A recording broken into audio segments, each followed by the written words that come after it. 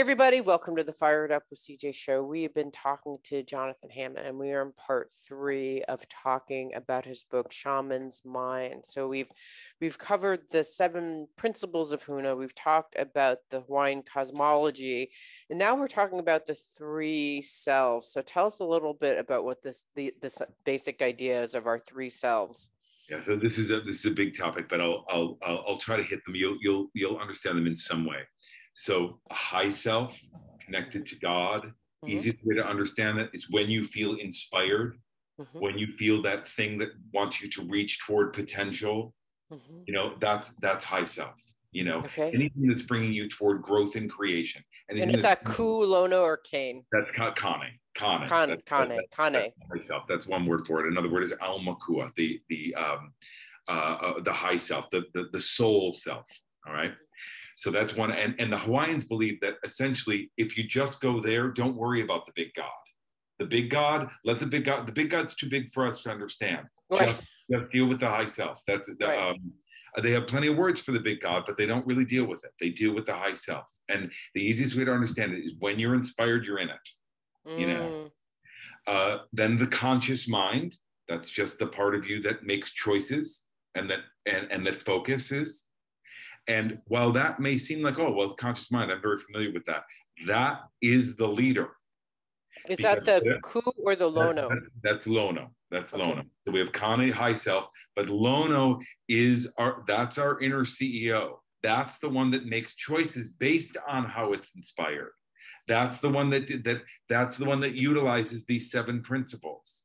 That's the one that tends to our thoughts. That's the one that delegitimizes our doubt. It's a very, very important aspect. And what I find with most people is that the conscious mind is really underutilized, you know, because we might be inspired to do something, but then the conscious mind is the one that creates the beliefs or tends to the beliefs that we hold that are antithetical to what we're inspired to. And those misbeliefs are held in the Ku, the unconscious body mind. So the easiest way to understand this is that the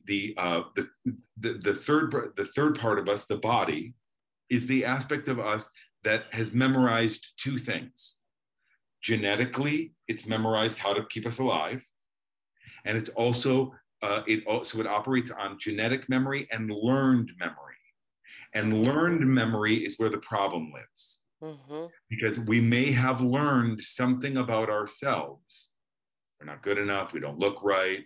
Money isn't right. My face doesn't look right. I'm not right. Well, whatever those things are that we learned usually as children, those are held as beliefs that are as deep and entrenched as the memorization of your heart beating. They are, and the conscious mind is the one that says, if I'm going to go there, if I'm going to follow higher self, I have this belief in there that says, you're never going there. You don't have a sense of self that will ever allow you to go there. And that's what we have to heal. And the conscious mind is the one who makes the decision. There is this part of me that is out of alignment with love, that is out of alignment with the divinity of my journey. And when we get that part of us in alignment, when those 3 selves align, you know, that which we do in Ho'oponopono, that's the point of that practice. The point of Ho'oponopono, which is the last chapter of my book, is that we are extending love to this part of us that is hurt, that is conflicted, that is stuck, and this part of us, inside the Ku. The Ku does a lot of wonderful things too, but it's the stuff in the Ku that we hold that is antithetical to our best interest. And when we give love to these things that were born of unlove, we then get them to recalibrate themselves and think of themselves differently. And when we do that, we actually invite, then the high self says, we have some healing going on down here. We have someone who's moving toward their divinity, and the high self, according to this cosmology, contacts the big love, God, and says, bring the healing.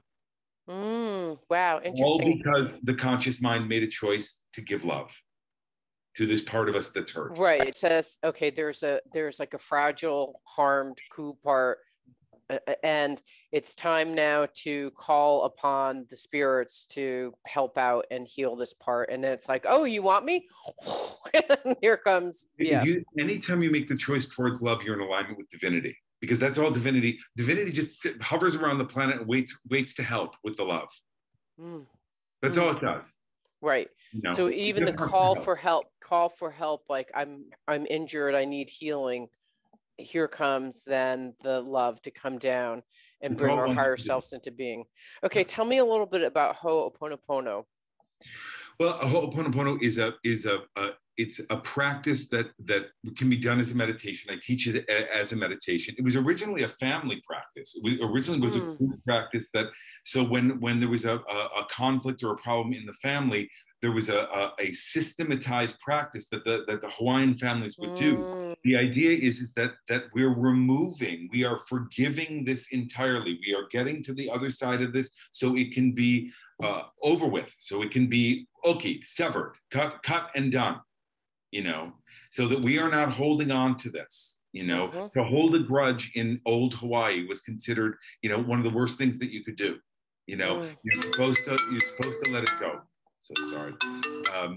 So you're supposed to let it go. So Ho'oponopono. I'm sorry. There you go.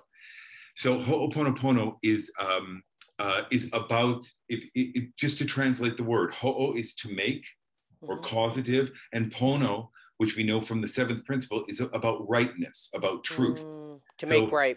To make right. But it's doubled, Ho'oponopono. So it's to make right more right. Right with yourself, right with God. And so that, and the process is one of and I go through all the entire process of the book, in the book, of extending love to yourself. And there's the meditative version of Ho'oponopono, and then there's sort of the life version, which is that you are in a constant rapport with the idea that you are extending love to yourself all the time. There's a phrase in Hawaiian, or a spiritual adage in Hawaiian. I won't give you the Hawaiian, but it says to love yourself as you love God. And how do we love God? If we love God, that means that we worship God.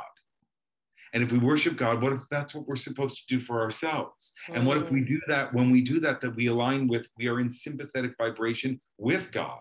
And maybe that's what we're supposed to do. And that's not egotistical. That's just to recognize what's always there.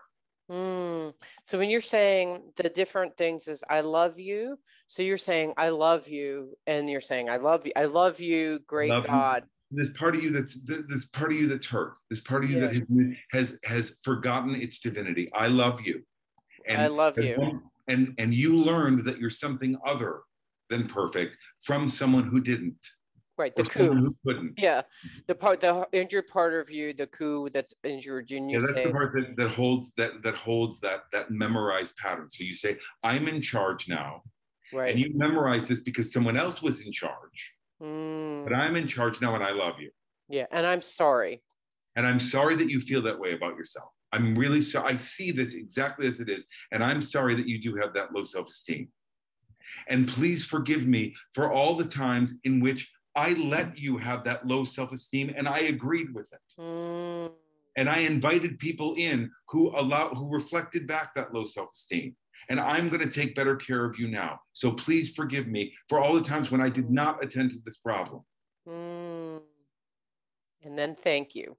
And thank you for going along with this new way of being. You're fine. We're fine. And you need to let this go. You need to let this go now.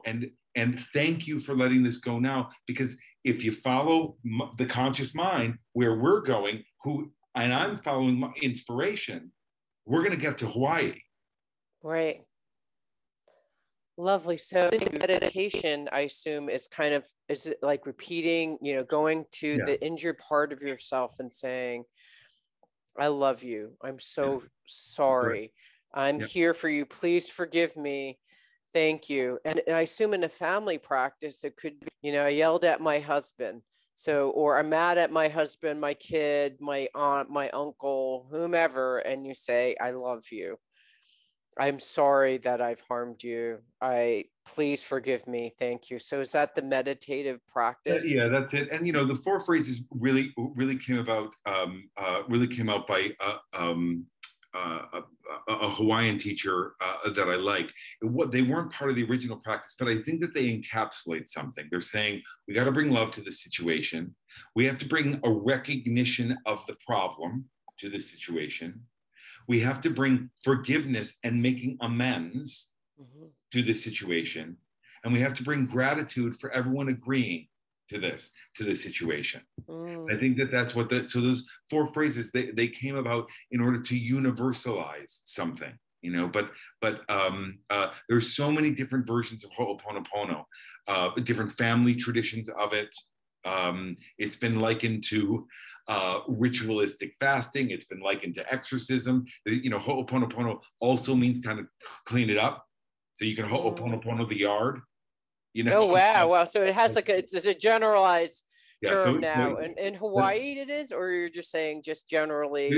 Just generally, so the one that I share is the one that was taught to me and that makes the most sense to me. But there are a whole bunch of different versions of it. But if you just think of that the raw material of this, love, recognition, forgiveness, making amends, and gratitude, are all necessary things in order to change a limiting belief. That's really what it's about. And so when you have clients, I just read a book. It was just recently, and it was all about a guy who just says, I love you, I love you. Like he says, looks in the mirror and says, I love you every single day to himself. And he talks about the transformative power of doing that. So I'm thinking the equivalent of Ho'oponopono is in some ways even more cherished, I think, to just say to yourself, I love you, and I'm sorry that I've forgotten that I've forgotten that what the truth is of the matter. One of the healers on Maui, who identifies as a descendant of the Mu people, he talks about aloha ma, and aloha ma means self-reflective love, and that self-reflective love is the ideal. That's the end game. So what kinds of things have you just seen as someone who's a shaman doing these shamanic practices? What have you seen as the transformative power of just doing these practices, the Ho'oponopono one, which it seems to me is just hugely valuable? It opens you to the idea that there are different parts of yourself. It also opens you to the idea that to watch your thoughts is to disidentify from the ones you don't want. I remember I just watched something, an interview with Eckhart Tolle, and he was asked the question, what do I do about my toxic thoughts? And he said, well, you're doing a whole lot asking that question, because the fact that you're asking that question means that you're already separate enough from the toxic thought to ask the question. You're already, when we run into problems is when we're so identified with it, and that's why the recognition piece is so important. What's so important in healing is a sense of, this is real. I'm actually feeling this. This actually happened to me. People will come in and they've had neglect or they've had abuse or whatever, and they'll say, but I understand why they did that. And they will have a whole psychological profile of their abuser because they're so empathetic that they understand why, but they haven't actually dealt with, all right, but this happened. And that recognition is so important that we make for ourselves. Because it pulls us away from something that is actually hurting and that needs attention. And the inner child, so to speak, they don't care about a psychological profile of why they were treated that way. Right. It's still back there. Its lost soul part is still back there someplace. And it's like, great, I'm glad that you figured this all out with your mind. with your kid.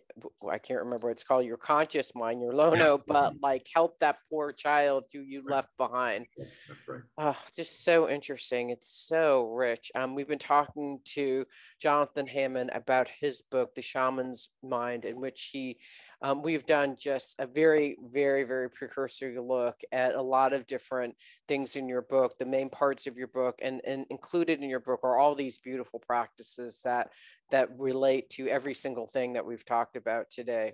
Thank you so much. I really appreciate it. Mahalo. It's so wonderful to be here. Mahalo. Thank you.